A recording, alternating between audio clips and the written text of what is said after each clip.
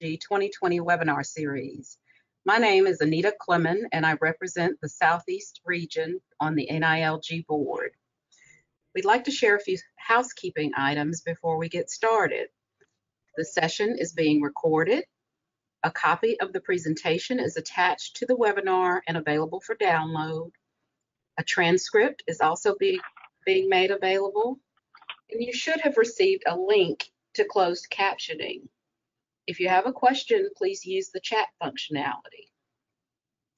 Before I introduce our speakers, I want to take a moment to thank our sponsors. The support they've shown us these past few months has been amazing and is greatly appreciated.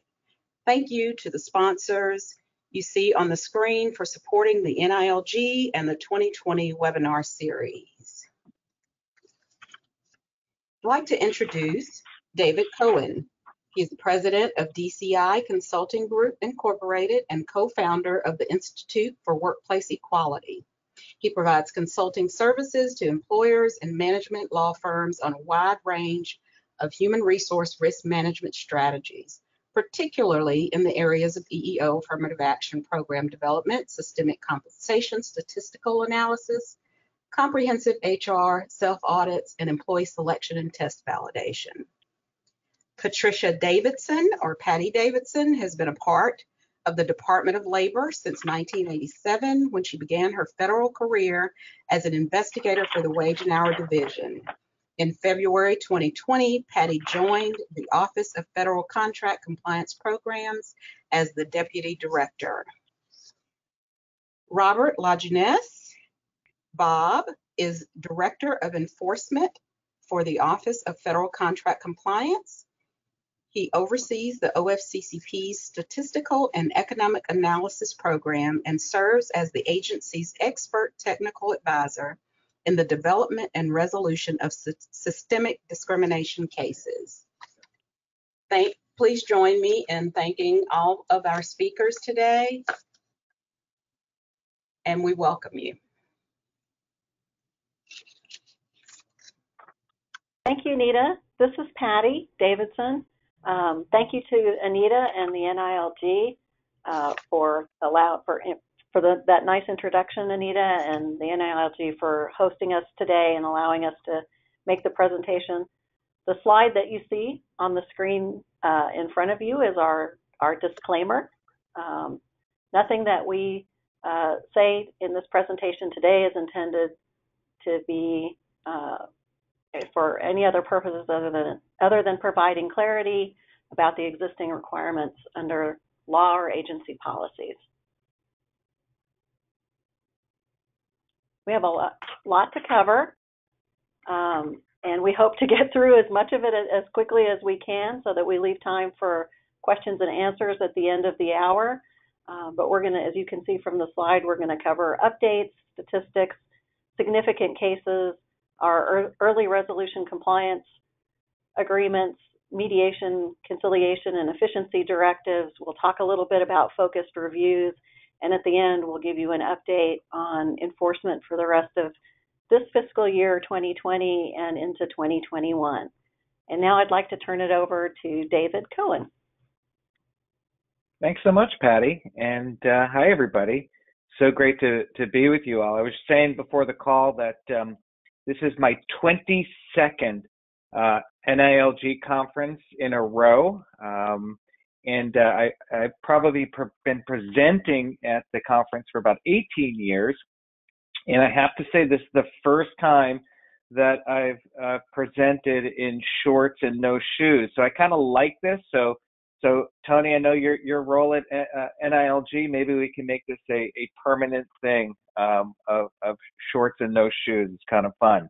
But all kidding aside, good to be with Patty and Bob. We put a lot of work into this update and a lot of interesting stuff going on, and hope to get through as much of the information as possible. Next slide. So I've been doing this OFCCP update, I think at the NILG conference since at least a decade now. And OFCCP has certainly made it easier to get access to information, and I give the agency a lot of credit In order for me to do this presentation, historically, I would have to go through an entire FOIA request, Freedom of Information Act request, to each region and to get a copy of the conciliation agreements. As you know now, for better or for worse, the agency publishes all conciliation agreements on the website.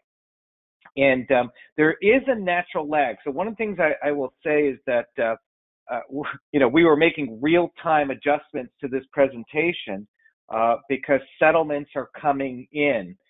So what we're going to do is, on the slides, I'll give you kind of, as of last week, what the settlement tally was. But even between last week and today, there's been some significant settlements, and those have not been posted on OFCCP's website.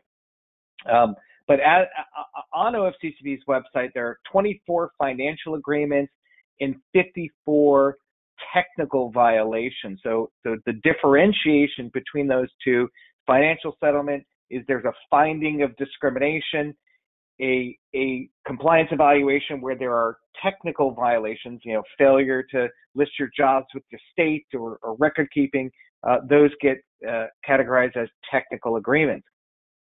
So I use that data source as well as the Department of Labor's public enforcement database, and any of you can get access to that data. One caveat: when you see my presentation, you're going to say some of the numbers don't match. That's correct. Just using the data that's out there, there are differences between the OFCCP's website and the DOL enforcement database. So just having that understanding. So let's get into the statistics of OFCCP's compliance evaluations. If we go to the next slide, make sure you can go to Tony. One more. And so this is a chart that I've been compiling since 2004. And so let me quickly explain how to read this chart. And so these are OFCCP's fiscal year, which ends September 30, starts October 1. And if you scroll all the way to the right, that shows you the number of compliance evaluations that have closed during the year. Not initiated, not that are still open, but closed. With compliance evaluations, this also includes compliance checks. So most of you know that this year the compliance check is back. So that will be included in that number. And so that's the total number of reviews that have closed. If you go to the left-hand side, letter of compliance, you will see of those audits that were initiated by the agency and closed, how many of them closed with a letter of compliance. So no finding of discrimination, no technical findings. Then we have consent decrees, which would be cases that have been litigated and an ALJ ruling or some sort of settlement. And then we have the financial remedies, which are the last column. Actually, let me take a step back. The non-financial remedies are the technical violation. So you've got compliance, litigation, and some sort of resolution, technical violation, and then a financial remedy. So let's just go to 2020. And one of the challenges with doing this presentation is that we're not done with the fiscal year. So it's mid-August right now. OFCCP tends to settle a lot of cases and close a lot of cases between now and the end of September. So this is kind of will change, probably in 6 to 8 weeks. You're going to see a drastic change in some of these numbers. But what we see here is that OFCCP closed 1,159 reviews. So that's certainly less than I think what the agency was anticipating, and certainly a continued kind of decrease over the years. The Bush administration really was kind of ripping through compliance evaluations, doing about 4,000 a year. You can see those numbers. And what you see, though, is a big decrease from the Bush administration to the Obama administration. And part of that was the active case enforcement directive. And what you see there is that those cases were taking longer. What we know now is that the OFCCP kind of is moving off of the active case enforcement directive more towards kind of a case management, moving through an audit unless there's a problem. We're going to start to see these numbers go back up again. And I think Patty's going to talk about the efficiency in audits, the age cases, and the statistics are really staggering in terms of how long it's taking OFCCP to start the desk audit and close it. The numbers are down significantly. So I don't think these charts represent that, and there's a natural lag. I think we're going to start to see is that OFCCP's numbers are going to start to go up in terms of the number of reviews. The other thing I want to point out is the non-financial. So this is interesting in that in 2012, almost 30% of all audits, the OFCCP found some sort of violation, not discrimination, but violation. In 2020, that number is now at a little over 5%. So what we're finding is, just like I think the intent of the agency is to move through an audit, and unless there are gross violations, I mean, certainly the agency is still focusing on systemic discrimination. We're going to get into that in a little bit. But what we're seeing is, unless there are gross violations, they're working with the contractor to resolve them. That's part of their directives, and to move on and close the review. So I think that trend will continue. Certainly, if there's a change in administration, we may see a shift, but TBD on that. So once again, in terms of financial remedies, you'll see here 32. Let's go to the next slide. You'll see that it doesn't match here on the next slide. But what I wanted to do is, this was as of kind of last week, there were 24 conciliation agreements posted on OFCCP's website. And I know that that's changed. Bob and I were talking in real time over the last couple of days. That number is now 33, if my numbers are correct. And more importantly, I think OFCCP's settlement amounts are probably now closer to $30 million. Bob's going to talk about a settlement, I think as of yesterday, that was significant. But OFCCP is probably going to settle in north of $30 million this year in terms of total settlements. But my chart here, like I said, this is all happening in real time. 24 cases. Actually, it's, like I said, 32 as of today. Closer to $30 million in settlements. But of the 24 that I did categorize, I wanted to give a breakdown of the type of settlement. And here's the thing, OFCCP historically, their bread and butter was hiring cases. And that continues to be the case. But as we see here, compensation, no surprise, continues to be a focus. So we had 17 hiring cases, which resulted in about $10 million in back pay and interest. 4 comp cases, $6 million in back pay and interest. And 2 cases has a comp and hiring component for $574,000. And there was 1 case with a failure to provide an accommodation to a disabled veteran, a small case for $1,500. I looked a little more closely because I wanted to say, okay, what are the cases? Is it mostly sex discrimination? Is it race, ethnicity discrimination? And once again, there's overlap. So a case could be sex and race, ethnicity. But out of my 24 cases that I have here on the screen, 15 out of the 24 involve a finding or the allegation of discrimination based on sex. Interestingly enough, a couple of the cases were discrimination against men, and about 2 cases were discrimination against whites.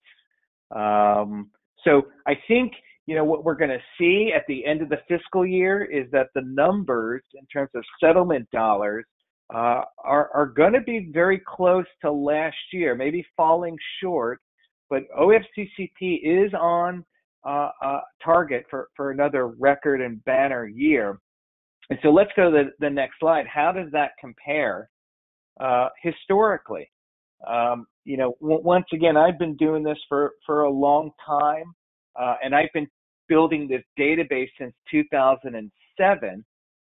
And what's interesting is, over time, OFCCP has shifted really from a majority of the focus on affirmative action to now an emphasis not only on affirmative action, but on systemic discrimination. And not only just systemic discrimination as it relates to hiring, but also compensation. Now, let me pause for a second and say compensation, pay equity reviews take the agency a lot longer and are a lot more complicated, which is why the agency has built out the Bureau of Expert Services that has a group of labor economists and statisticians to do these robust statistical models. This stuff is complicated. The agency is committed to it. But what you'll see is because these cases are moving towards bigger, more systemic cases, they're covering more employees, and the total settlement dollars are growing. As part of this, Bob's going to talk a little bit later on, a lot of these settlements include these IRCA agreements, these early resolution compliance conciliation agreements that are broader than just an establishment. And so the OFCCP is looking to say, okay, we're finding an issue, if you will. We're not only looking for you to resolve this issue at this location, we want to broaden this to all locations or a division or some other subset. And not only are you going to do back pay and interest, but we want you to make changes to your policies, procedures, your practices, what have you.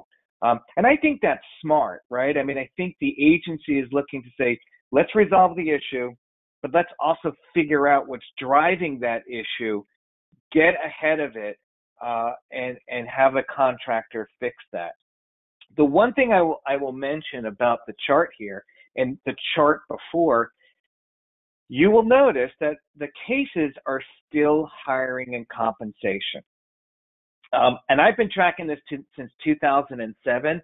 And although the agency does investigate termination issues and promotion issues, in terms of findings, there are very few systemic findings in the last 13 years that are promotion or termination cases. Now, stay tuned, right? The agency is looking to kind of change the way it evaluates promotions, change the way it does the promotions analyses. I think one of the things the agency is figuring out is that there really are two types of promotions: competitive promotions, natural progression promotions. So my prediction is that the agency, as they launch these promotion focus reviews, they're going to look at glass ceiling issues. They're going to look at promotion practices, and we may start to see that, yes, it's hiring, yes, it's compensation, but as part of even these compensation cases, there are promotion issues. So my advice to folks on the call, start thinking about, if you haven't already, evaluating your promotion practices, because that is the direction that the agency is certainly going in. So, right, last year, best record, best in terms of year for OFCCP on record total settlement dollars. This year, I think they're going to come in close. Remember, these numbers are moving. Right now, they're about 25 million, potentially up to 30 million. And we've got over a month to go before the end of the fiscal year. So one of the things I wanted to do, because my theory was the cases were changing.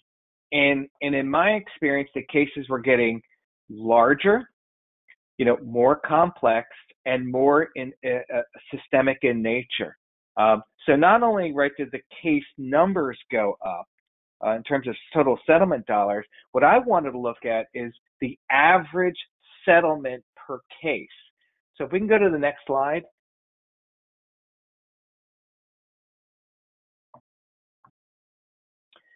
So this is fascinating. Look at this chart. So in 2007, the average conciliation agreement between a contractor and OFCCP for a finding of discrimination was $200,000. The average settlement in 2019 was $900,000. And if you look at the chart, in 2020, we don't have the final numbers, but looking at what I think some of the settlements, I think that the average is going to be pretty darn close. So what does that tell you? What that tells you is not only is OFCCP settlement dollars going up, but the cases are becoming more systemic in nature, meaning they're looking at broader policies and procedures as it relates to hiring or compensation. And right in 2019, if you settled with OFCCP for a conciliation agreement, on average it was $900,000 versus in 2007 or even in 2015 it was $200,000. So a lot more liability. It's certainly showing that the agency is going to more systemic cases, and I think that we will continue to see that. Next slide. And Bob and Patty, by all means, chime in at any point. So the other thing I wanted to look at of the non-discrimination findings, right?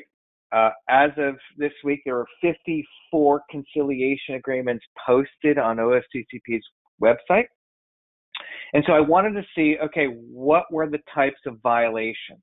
So remember, when we talk about technical violations, the agency conducted a compliance evaluation, and they're saying, we don't think you engaged in systemic discrimination, but you do have some deficiencies in your program. So actually, if you go to the next chart,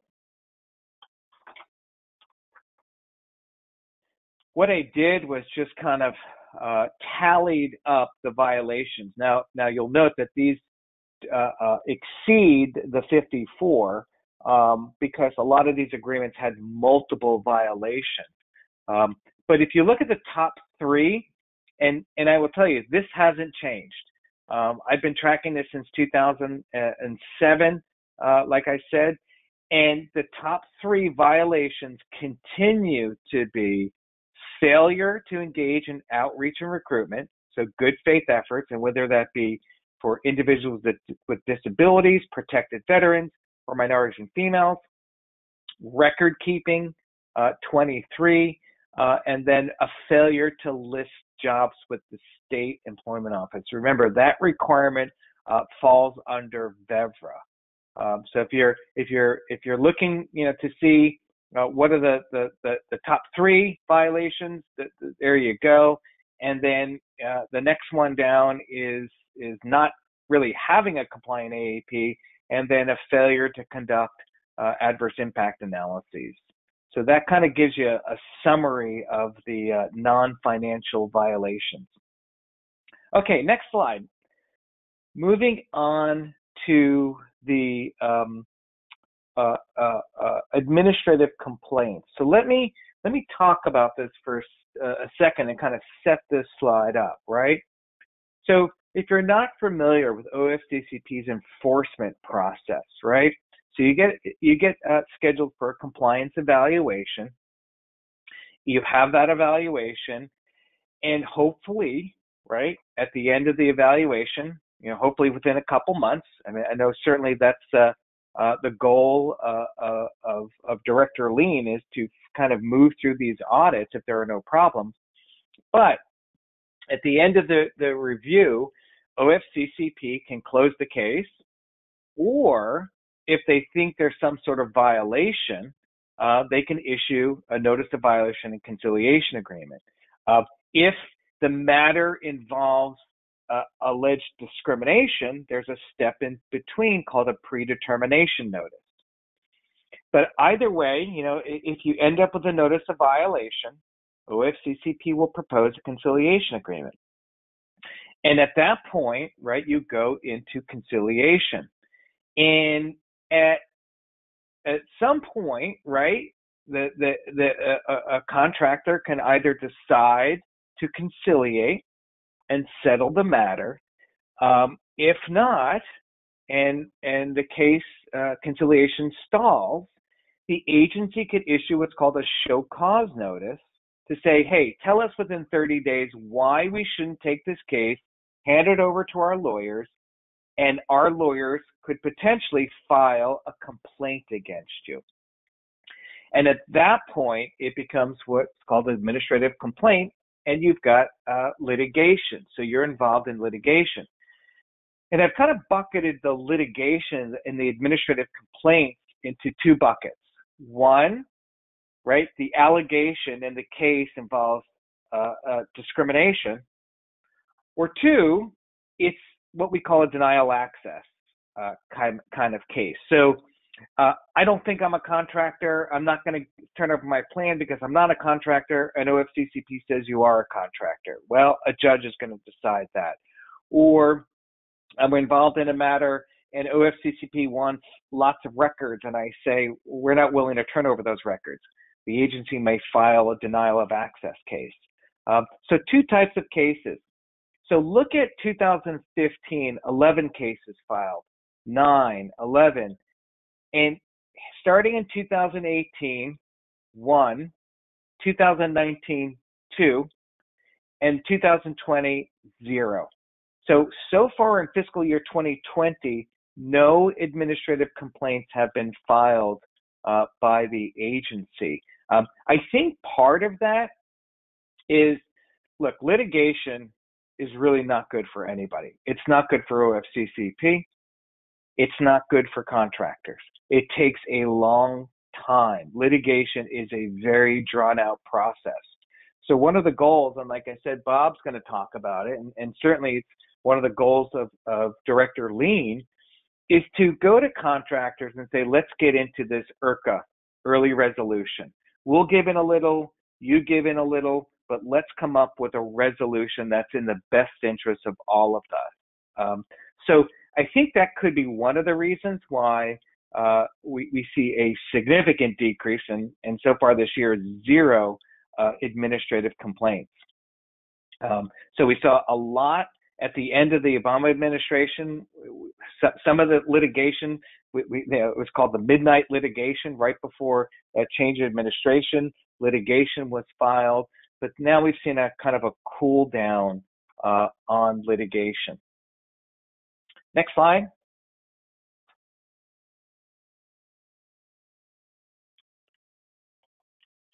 And I'm going to turn it over to Bob to talk about some significant conciliation agreements. Yes, thank you, David. Sorry, this is Kevin. I just wanted to interject. Maybe before we segue, there were 2 questions that came in for David's portion. So do you want to wait until the end, or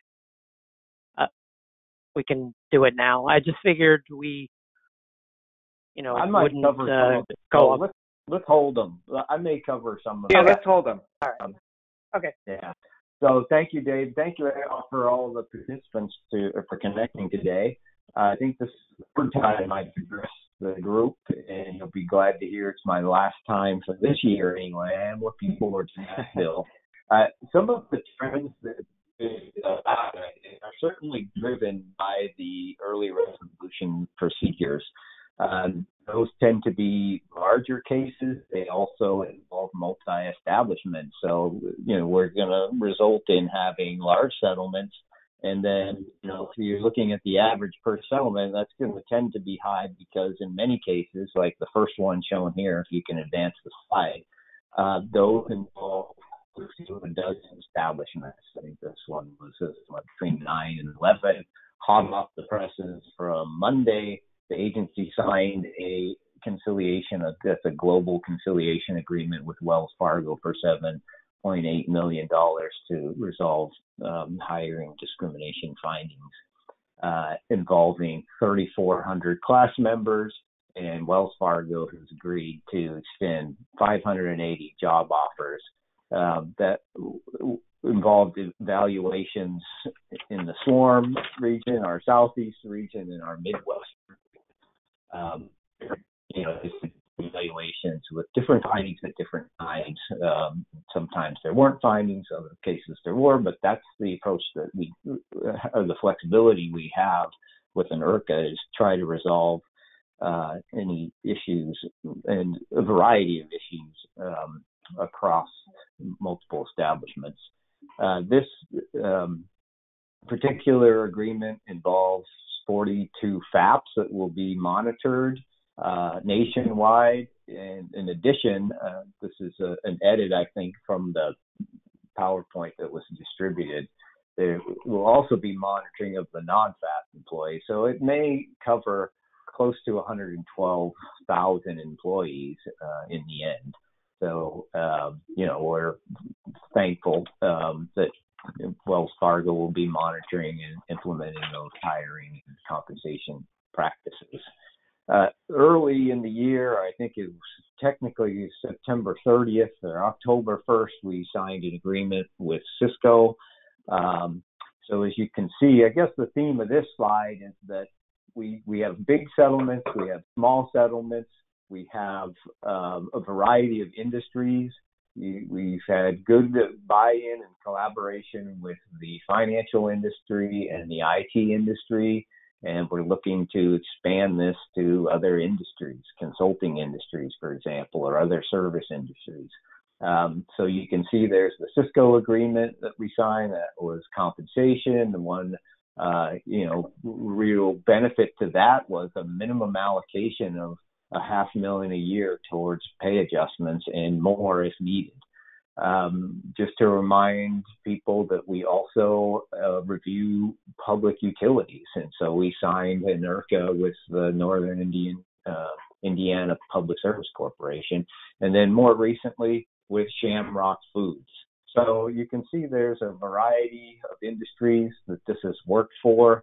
I'll speak more about the pros and cons of the IRCAs or the IRP program, but we've been quite pleased with the variety of establishments and reviews that we've been able to resolve. And I think obviously it's driven our discrimination finding rate, and it's led to record-breaking financial recoveries. And I do think that we will definitely be north of 30 million this year, probably pretty close to 35 million, just based on some of the things that are being negotiated right now. So next slide, and I think that goes back to you, David.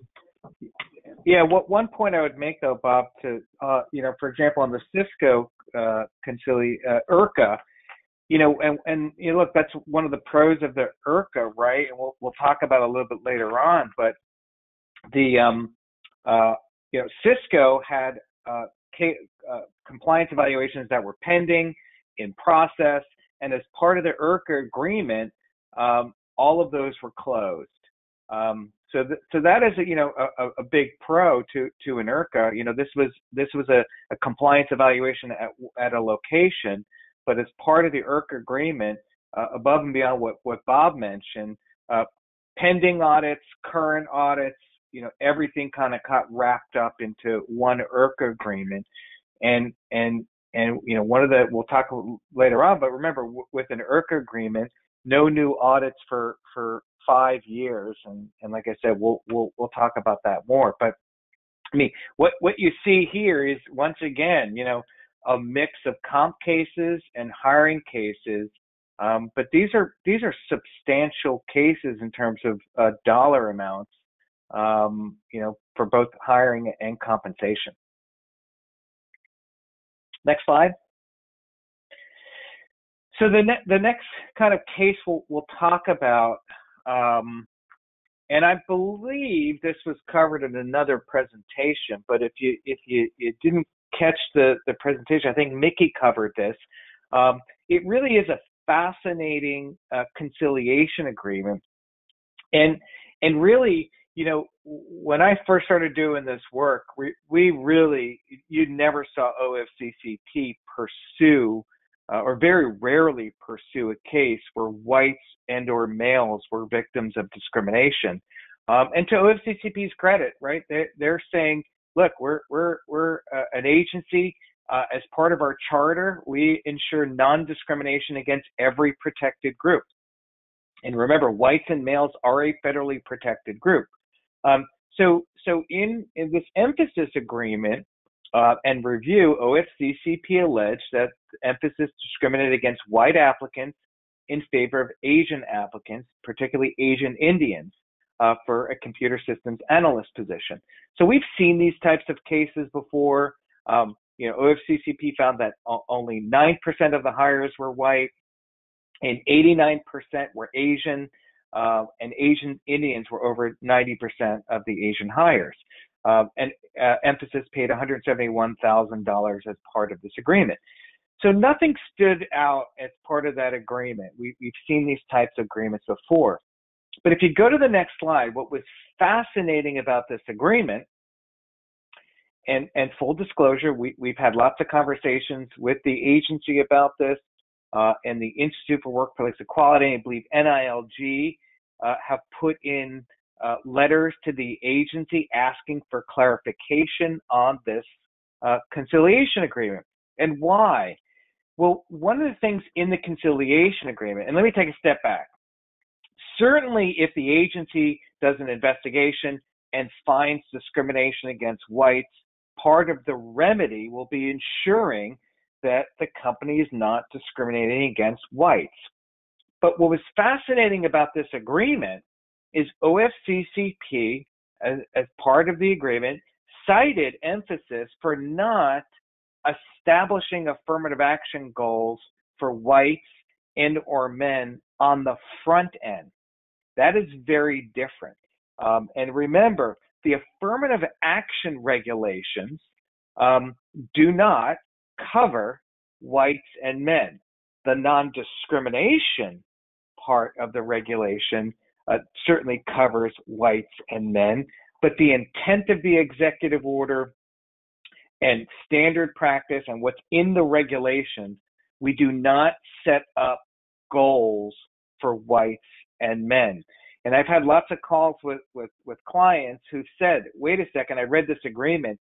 Is this saying that I should be doing a utilization analysis proactively for whites and men? My answer is no. Because remember, affirmative action is about targeted outreach and recruitment to underrepresented groups. And if we're now saying that we're going to have affirmative action for all groups, well, really, then what's the purpose of affirmative action? So my advice is I think this was an error by the agency, and I do not think it's the intent of the agency that contractors are proactively setting goals for whites and men. Now, once again, in the event of a finding of discrimination, that could certainly be a part of the remedy, and that makes good sense. I just wanted to, next slide, give some context behind it to kind of back up what I'm talking about, is the regulations, right, talk about setting goals for minorities and women. Now, there is a clause, it's interesting, and if we remember, the proposed scheduling letter talked about potentially requiring contractors to set goals for men or women of a particular minority group. But the regulations, once again, it says in the event of a substantial disparity that may be a requirement. OFCCP ultimately dropped that from the scheduling letter, and I think that makes sense because it just gets confusing.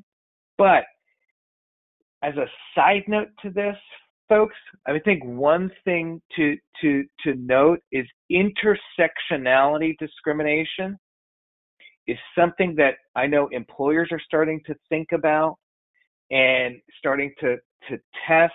That is not necessarily what's required under the regulations, but intersectionality discrimination is something I think we may see the agency go to, and certainly something that employers may want to explore under a D&I context. But as far as the regulations, certainly I don't think that is required. And just next slide. The regulations, once again, kind of, and the Federal Contract Compliance Manual define what a minority is. And what you'll notice there is that whites are not included as part of a minority group. Now, certainly situation specific, if you handed me a data set of an employer and said, could whites be a minority? Of course, they could be a minority of that data set, but legally, right, and from a regulatory standpoint, whites, the intent was not to include them for the affirmative action plan, and not to proactively set goals. So I think my takeaway out of all this, because I know there's been a ton of talk about it, I know NILG had concerns about it, is I think this is a one-off. It should be only used in the event of a remedy when there's a finding discrimination, and employers should not be setting goals and utilization analyses for whites and men. Bob, Patty, any thoughts? This is Bob Lajeunesse. I'll just say that the agency's answer to the question posed by David's clients is the same, that we're not, with this conciliation agreement, trying to redefine affirmative action. However, if you had a similar fact pattern, we think you should start addressing it and engaging in outreach and the like. And so the remedy, the non-discrimination component is very important. So if we pivot away from affirmative action to the non-discrimination, and David did mention that we've had conciliation agreements for whites, for white men. We've actually had an enforcement ruling related to that. And so I think that the regulations are rather prescient in that definition of non-discrimination, because that has led to the permanency of our agency and the mission. That universality that's built into the non-discrimination component provides buy-in for multiple groups, the same way that FDR's Social Security system or Social Security Act was universal and has been, embraced by all members of society. And people who propose, public higher education also make the same argument for universality. So it is important. Director Lean realizes that it's important that we protect neutrality for all groups. And so that's what we're trying to do, not necessarily redefine affirmative action. Thanks, Bob. And that's actually a great tie into one of the most recent ALJ orders on WMS solutions. Right. Bob, you want to talk about that? Well, maybe we both can. Again, that dealt with the favored hiring for Hispanic men. Can you go to the next slide where we are talking about WMS, right? Yeah. Yep. Favored group of Hispanic men resulted in shortfalls across multiple groups, and then furthermore, discrimination in access to hours and pay for female workers, and then also there were some race issues with the compensation as well. And then, unfortunately, the Hispanics that were hired faced a intimidating and coercive workforce. So there was an injunction against that. And David, I'll let you speak to the last point there, because that was an interesting part of the order. Yeah, and I hate to criticize an ALJ, but I think this ALJ got this wrong. And one point about this, right? These are ALJ rulings. ALJ means an administrative law judge. So this is not federal court. This is a Labor Department judge, and these are just recommended orders. So this does not set agency policy. It really is just for a matter as it relates to this case. But I think one of the interesting things about the ruling, how the judge interpreted these, and let me take a step back. One of the allegations by OFCCP is that WMS didn't have the appropriate records to conduct a meaningful analysis on applicants, so they had to use census and other data to kind of do some sort of evaluation. And so one of the allegations was that WMS did not keep records in accordance to the regulations. And I'm going to read to you what the judge ruled. That's fascinating, his interpretation. And so this is the judge said the regulations imposes an obligation on a covered contractor to preserve personnel employment records that are made or kept, quote unquote. The regulations do not impose an affirmative obligation on covered contractors to create personnel and employment records. And so what he basically concluded is, well, yeah, they didn't keep records on all applicants and job seekers, and race and sex on all job seekers, but they didn't create a record of those individuals. So if they didn't create the record, there's no obligation under the regulations to then create the record. I think that's wrong. I think if you look at the regulations, it's pretty clear that there's a record-keeping obligation, not only to keep it if it exists, but to, for example, track all job seekers. I mean, the Internet Applicant Regulations specifically talk about the records that must be maintained.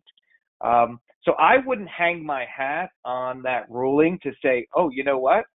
The judge made it clear, I only have to keep the records that are created. I'm just not going to create any records. First of all, I don't think that's going to work well for you. And I just think that that's one ALJ ruling.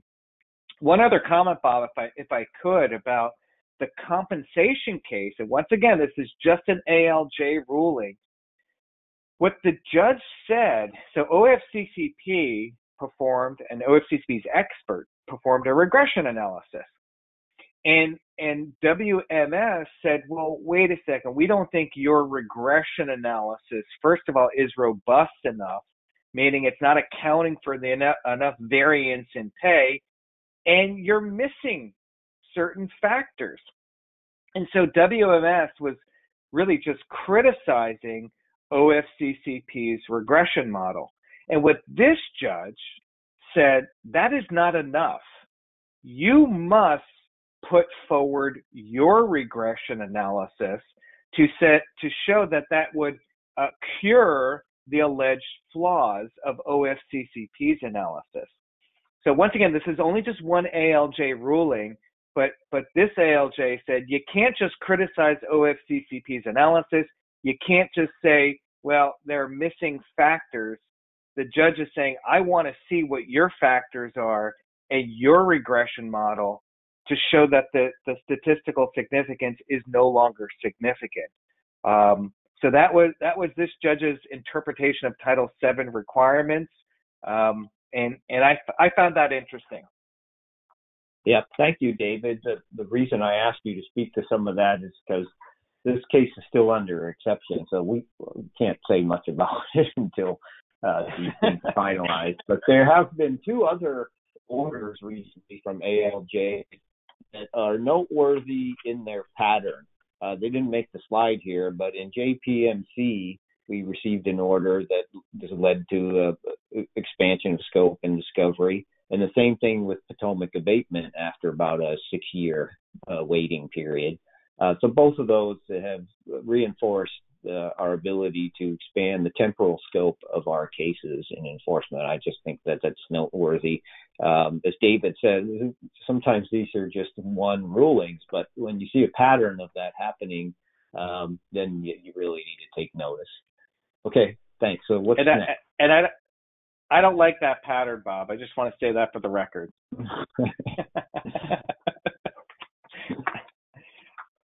All right, Bob, why don't you talk to us about IRCAs? IRCAs, great. So I gave you a little bit of preview. We have signed 21. Go ahead to the next slide. We signed 21 IRCAs since the inception of the program back in 2018. So it's a good 2-year check-in point. We secured pretty close to $40 million in back pay. And as I mentioned, in one instance, there are salary adjustments. So that's actually the case in a few others as well. So at the minimum of $5 million in salary adjustments over the next 5 years. We hope there will be more if needed, and we'll be looking for that in the monitoring and reporting that will cover north of 400,000 employees. And I expect this tally of IRCAs to approach 30 by the end of I'm hopeful, that it will approach 30 by the end of this year. And at that point, we may have 600,000 or 700,000 employees under monitoring and reporting. So that's good. That allows us to take,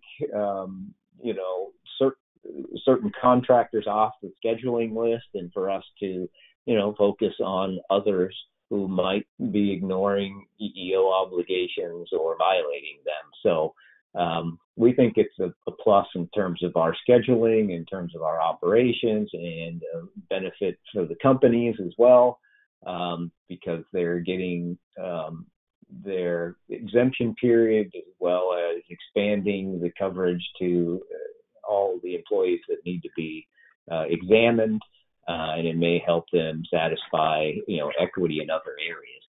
I did put together a list. This was the most recent list I have, and the next page is the hiring. First is the compensation.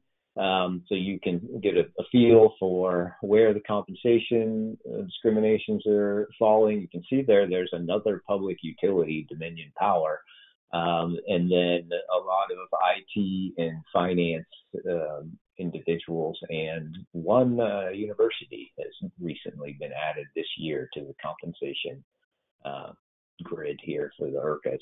And then next slide is the hiring. As David said, it's still the majority, but only slightly. So, we've been using these IRCAs to address the comp hiring, sometimes both, and then even steering, which, I guess there's some debate whether that's a compensation issue or a selection issue.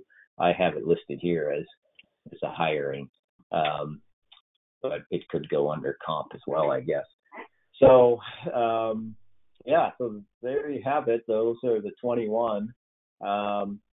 And, we're hoping to sign more. I think it's a positive program. We've been able to address some age cases. To David's point earlier, not every establishment is at the same stage, and so some of them, for example, with Wells Fargo, there were 2 that were recently opened, and others that dated back to 2010. But the IRCA allows us to resolve all of those together, close them out, and close any pending reviews that are on the scheduling list. So it's been very helpful in wrapping up a series of establishments that are open, and admittedly, some of them have been lingering. And so it's been very useful in reducing our age case load.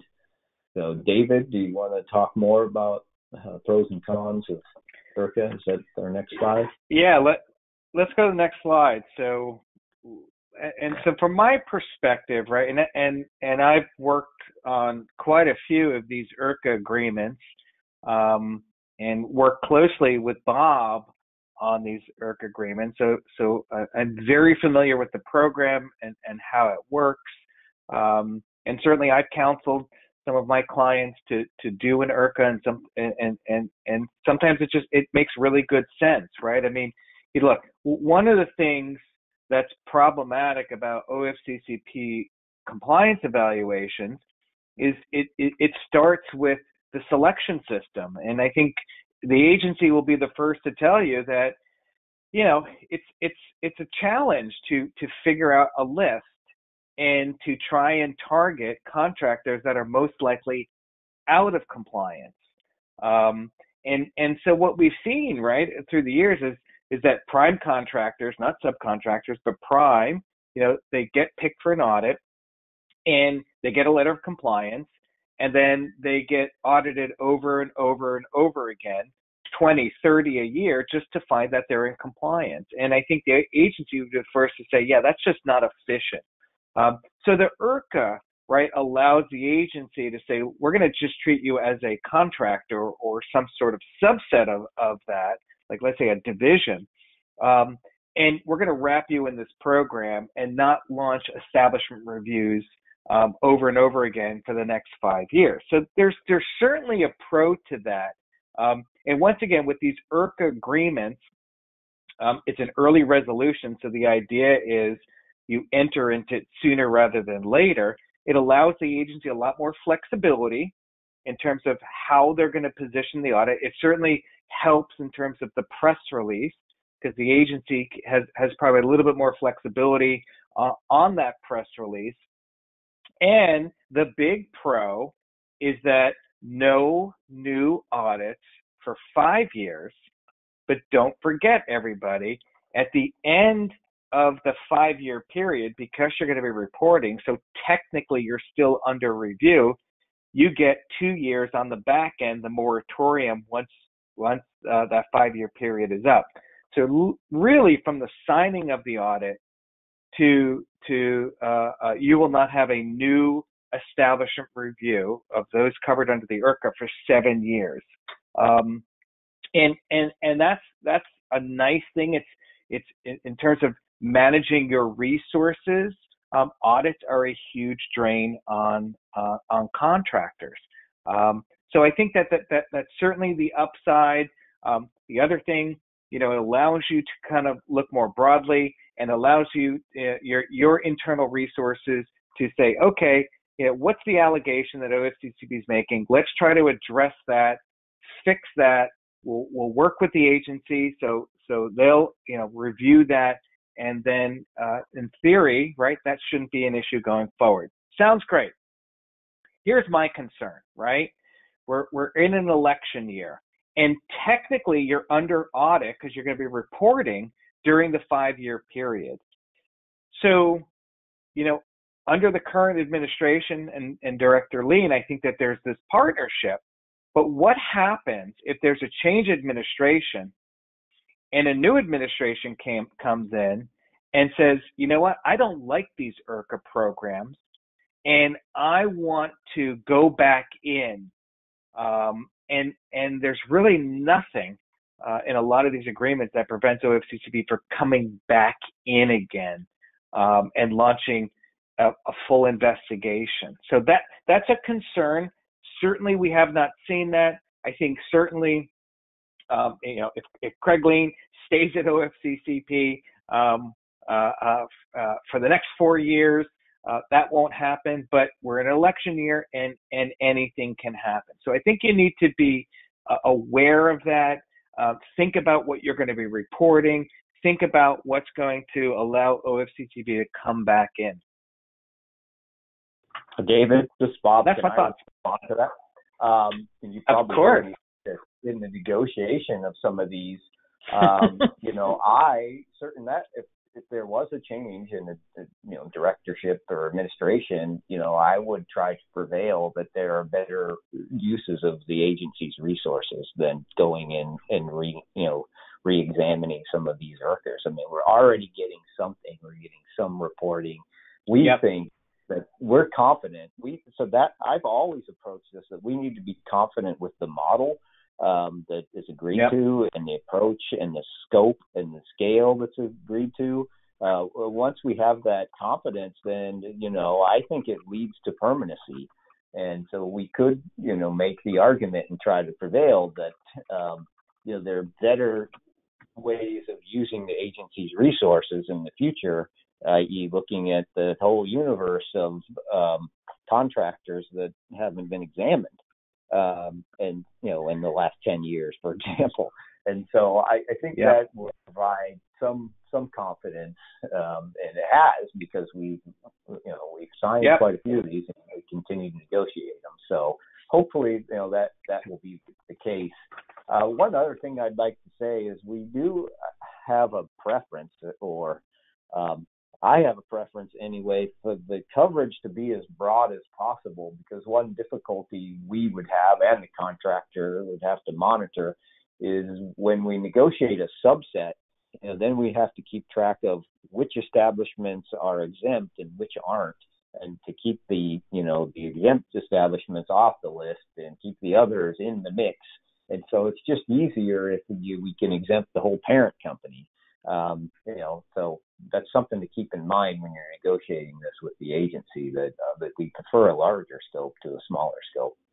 That's all. Thanks. Yes. All right, Patty, I think you're up. Thank you. I'd like to talk a little bit about conciliation and mediation. I don't have a conciliation slide, so I'm just going to talk about it before we move to the mediation slide. Conciliation has long been a means of resolving discrepancies between OFCCP and contractors during the enforcement process. And we've had significant success resolving findings through that conciliation process. We've talked about that all the way through this presentation, and then moving through into enforcement. But the agency still remains focused on determining how we can make this process better. And we've done that through issuing a few directives. In November of 2018, we issued the Early Resolution Procedures Directive, which has an acronym that I don't like to say, but it's ERP. We also issued the Efficiency and Compliance Directive in April of 2020. And OFCCP recognizes its procedural duty to conciliate with contractors prior to enforcement, which leads me to mediation and pre-referral mediation. Tony, if you could go to the next slide, please. So mediation has also long been an effective mechanism for the agency and contractors seeking to resolve large and aged cases. And given our success in OFCCP recently with mediation, we chose to identify ways that dispute resolution processes could more actively be utilized. And that led to the release of the Pre-Referral Mediation Directive in April of this year. This directive serves to establish parameters for how mediation will be arranged at OFCCP moving forward, including appropriate instances for use of mediation, who will mediate the cases, and what the coordination of mediation logistics will typically look like. All of this is available on our website. Basically, the directive announces mediation as a last attempt at obtaining timely remedies and avoiding the delay and expense of litigation. And as David and Bob have talked about in the previous hour, this has really assisted the agency to move through its aged case backlog and reach resolution on a number of very large and significant cases. We found that it's most useful after attempts to conciliate following the issuance of a show cause notice citing violations of discrimination, but prior to referral for enforcement. OFCCP reserves the right to mediate at any stage, and may indeed offer mediation to contractors at other stages during the review. I think I'm kicking it back over to Bob now. The one thing I'd say about mediation, and Patty and Bob and I were just in one a couple of weeks ago, and I thought it was effective. And I'll tell you, we didn't think we would be able to resolve the issue pre-mediation. And correct me if I'm wrong, Patty, but the mediation program, at least according to OFCCP, has been very successful. And every single one, am I correct, that mediations have been resolved?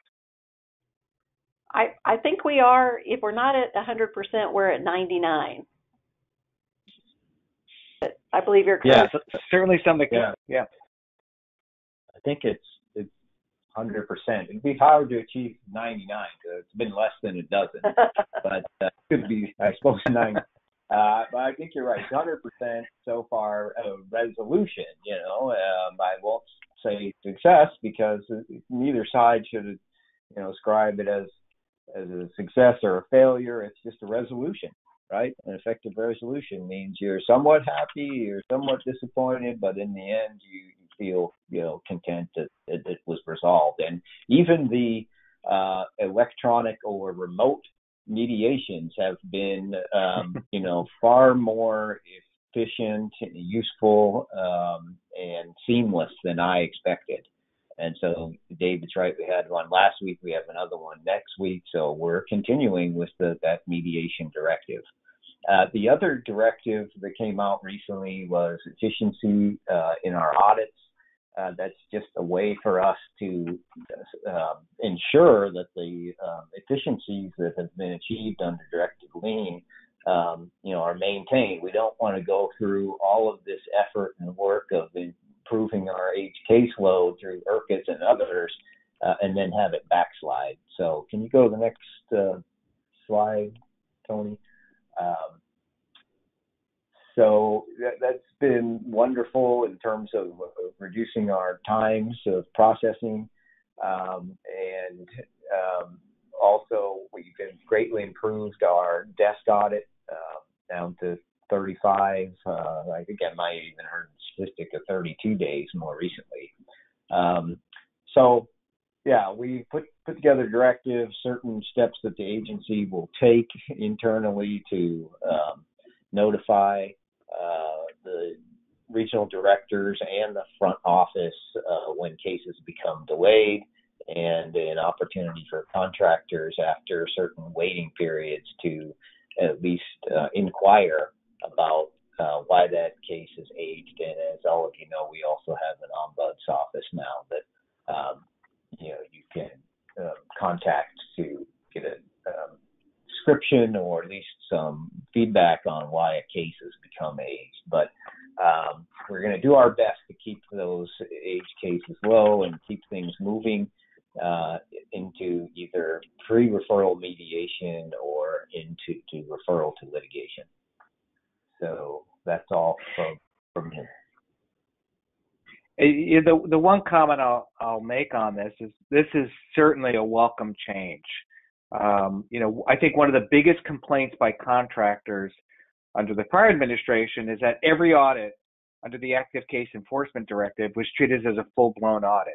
So you'd send in the desk audit materials, and then you'd get a 21-page request for information that would take 500 hours to satisfy, regardless of of what the agency found during the desk audit. That just doesn't make sense for OFCCP, doesn't make sense for contractors. So I think under the new directive really is forcing the agency to focus and be much more efficient with their time and our time. And we're seeing that in the stats with desk audits closing more quickly when there are no issues. So I really think that's a welcome change from contractors, for contractors. That's actually a good segue for me, unless Bob wants to say anything else about our good stats. No, conciliation is also a part of that. And so the agency offered a webinar last week about how we're trying to streamline conciliation and the mediation and the ombuds work. And so it all ties together in terms of keeping the cases moving and flowing through. So go ahead, Patty. I was going to segue into focused reviews. You can go to the next slide, Tony, thanks. So generally speaking, in August of 2008, OFCCP issued its Focused Reviews Directive to ensure that a portion of future scheduling lists include focused reviews under each of the three authorities that we enforce. They're one of the investigatory procedures that OFCCP uses to evaluate contractors' equal employment opportunity efforts. Focused reviews are authorized in the regulations of each of the three laws that we enforce. Our focused reviews are conducted at the headquarters facility and include a mandatory on-site review. But because of COVID-19 and the restrictions of the pandemic, OFCCP is conducting virtual on-site reviews for these focused reviews, with the possibility of physical on-site reviews in the future, although none of us know when that will be. So far, we've had great success utilizing virtual on-site focused reviews. And there's some best practices that have come out of this that we may maintain as an organization moving forward. OFCCP has developed an extensive guidance package that's available on our website, and I encourage all of you to visit and take a look at that. In Section 503 focused reviews, as the name would indicate, we focus on the policies and practices of a contractor related solely to Section 503 compliance. We take a closer look at the contractor's AAP that they've developed and implemented to employ and advance in employment individuals with disabilities, including outreach and recruitment efforts, applicant and hiring data analysis, and utilization goal analysis.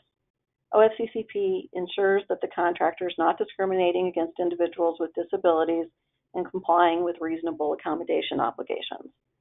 Section 503 focused reviews are a central part of OFCCP's commitment to disability inclusion in the workplace. Under VEVRA, OFCCP started scheduling focused reviews in July of this year. In a VEVRA focused review, the compliance officer reviews policies and practices of a contractor related solely to the VEVRA compliance. OFCCP takes a closer look at the AAP that a contractor developed and implemented regarding employing and advancing within the workplace veterans, including outreach and recruitment efforts, applicant and hiring data analysis, and annual hiring benchmark establishment. OFCCP ensures that the contractor is complying with reasonable accommodation obligations for disabled veterans and not discriminating against applicants or employees based on their status as protected veterans. Next slide, please.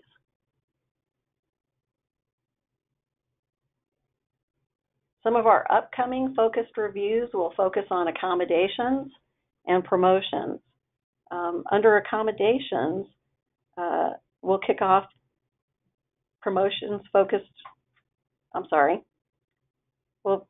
kick off accommodations reviews in looking both at religious accommodations and disability accommodations. As David talked about earlier, regarding our promotions accommodations, OFCCP is still reviewing definitions under this program. We're working to define promotion. I'm sure people will have questions about that. We're working closely with our policy division to come up with those standards. And as always, OFCCP will be transparent and provide information on our website and provide guidance and compliance assistance and be as transparent as possible. Let me go to the next slide. So a little bit about our enforcement priorities moving forward. Can we go to the next slide?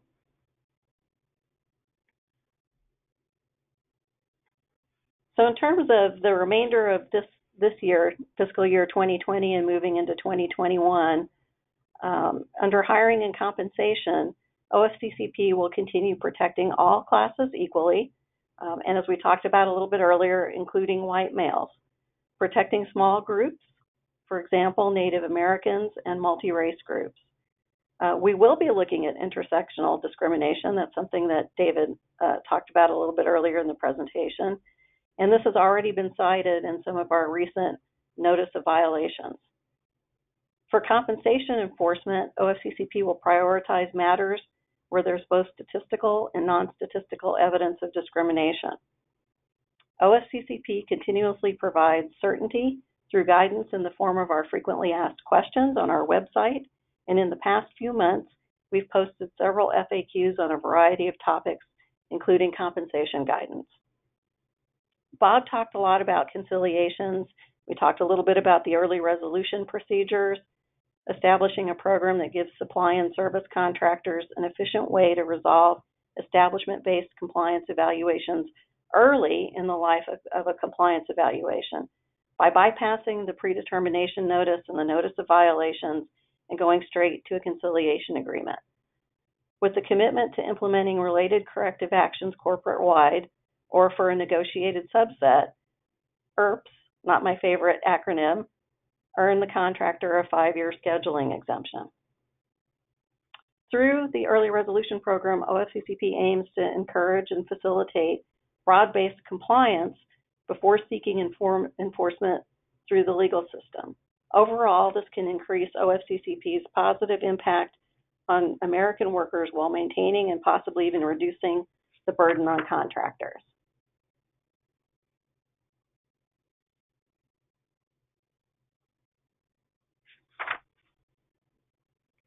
I'm going to finish up with terms and conditions of work. I just looked at the clock. In light of the COVID-19 pandemic, we will consider in our compliance evaluations contractors' safety precautions and whether they have a disparate impact on any of the protected bases. During compliance evaluations, including compliance checks, OFCCP now prioritizes accommodation requests based upon disability and religion. OFCCP reviews the contractor's disability and religious accommodations policies, all denied requests for accommodations, and whether a lack of centralized accommodation systems causes a disparate impact.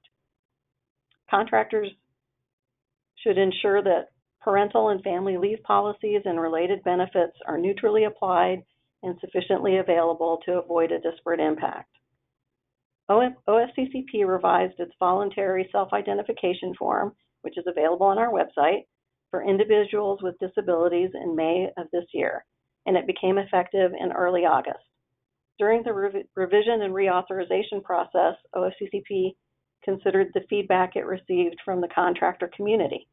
OFCCP hopes that the revised form will better help contractors in developing programs to increase the utilization of people with disabilities and thereby meeting their annual 7% aspirational goal. When a contractor finds that its applicants and employees are declining to use the self-identification form, OFCCP recommends as a best practice that they evaluate how welcoming is the environment to make it conducive to applicants and employees to reveal sensitive information. So I wanted to leave enough time for questions and answers. I know I've been monitoring the chat. I know there are a lot of questions. And Anthony, I don't know if you want to facilitate that for us or how you want to do that. Thank you, Patty. Anita. Thank you, Anita. We do have quite a few questions, and I don't know that we'll have enough time to go through all of them, but we do hope that we'll be able to get them to you so that we can share the answers with the audience. I'd like to go back to the technical violation slide. One of the questions was, what is a non-compliant AAP? And on that same slide, there was a question related to how is a failure to file VETS 4212 a violation?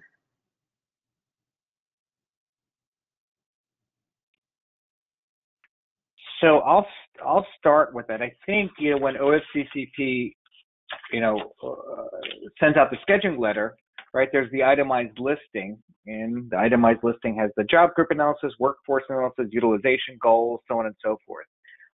So let's just say you didn't do a proper utilization analysis, or you didn't do your VEVRA hiring benchmark or your disability goals. I think the agency would say you submitted your plan, but it's not technically compliant. So therefore, you have deficiencies. Probably provide compliance assistance to ensure that your plan is compliant. As it relates to 4212, my understanding is the agency has the right to cite for vets the not filing your vets 4212 report. Bob, Patty, any thoughts? Yeah, that's Bob. That's my understanding as well. I think it's intertwined with the 100 rule. But it is kind of interesting that vets collects the AAP data, but they do it in a different format with the EEO1 job groups, and so that's a little different in terms of the detail that we would prefer to receive. Thank you. With regard to the emphasis case, was there adverse impact with statistical significance in hiring, or was it based on gross disparity of hiring? So there was, I'm not exactly sure how they answered that. I don't like to use the term disparate impact because it has a particular legal meaning. And so there was certainly statistical significance. But if you just look at the fact pattern there, so we would have relied on statistical test rather than just some kind of 4/5 impact rule. So then what was the second part of the question? The question was there statistical significance or adverse impact, or was it based on gross disparity of hiring? The conciliation agreement wasn't clear on that fact. Yeah, I'm not sure what is meant by gross disparity, but it was a large standard deviation. I'll just say that much. Okay. Yeah, and Bob, just correct me, if we're wrong, and you and I have had this conversation, right? That everyone should stop calling them adverse impact analyses, because adverse impact is a legal term of a type of discrimination. So they were EEO disparity analyses, and I believe, Bob, correct me if I'm wrong, it was not an impact case. It was a disparate treatment pattern or practice case. Two different things. Yeah, that's true. Thank you. Two more questions on the emphasis case. What could be part of the remedy for whites or men? So the remedy stipulated also in the CA is that you hope that they engage in outreach and in record keeping and improve their applicant flow so that it looks more like the availability. Thank you. How did OFCCP identify Asian Indians as a separate subset of Asians, as that data would not have been collected in self-identification process? That's true. I don't know specifically in this case, but in others, we are able to discern that from visa data. We have data on visas and country of origin. So sometimes it's in the item 19 data that we receive. Thank you. Bob, I think you answered this, but are the IRCA settlements included in the OFCCP overall settlements? Yes, but my figures for this are over time. So those are from 2018. So that's why the figures are different. Okay. And do IRCAs require annual reporting for 5 years?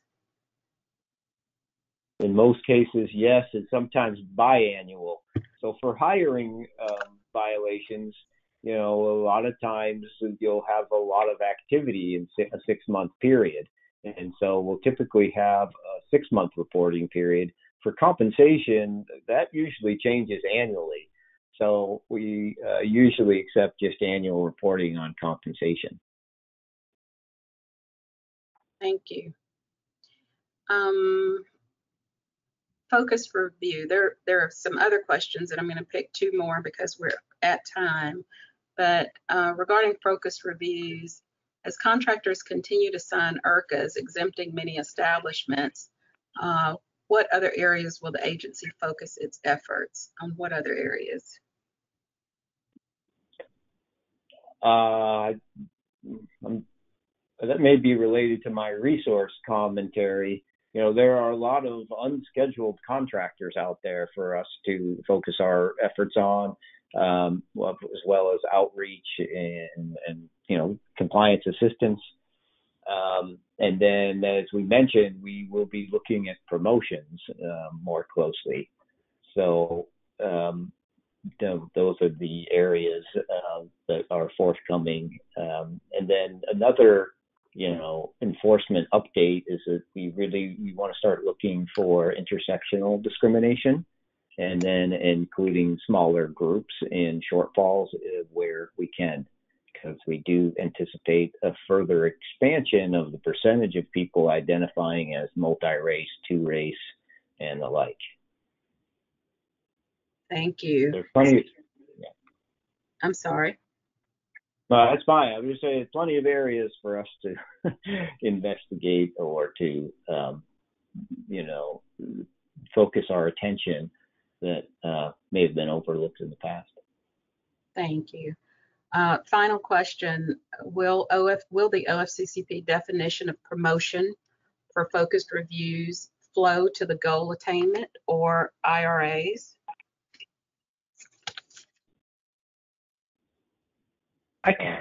So, Bob, let me just comment on that. So the just quickly. So the goal attainment report, and not to go into detail, but the goal attainment report covers promotions, but it's only promotions to a job group, whereas the EEO analytics that are done are promotions from and within a job group. So those are different types of analyses, but they both look at promotions. I think that the agency will hopefully put out guidance on first kind of separating competitive from non-competitive promotions, because those are 2 different things, and then from there best practices to analyze those 2 different practices. Thank you. Thank you, David, Patty, and Bob. I also would like to thank all of the folks who were in attendance today. I'd like to thank our sponsors again. And just as a reminder, you can receive SHRM and HRCI credits for these webinars. Also, we look forward to seeing you hopefully in Nashville next year in 2020, August 1st through the 4th. Take care and stay safe. Thank you. Thank you. Thank you.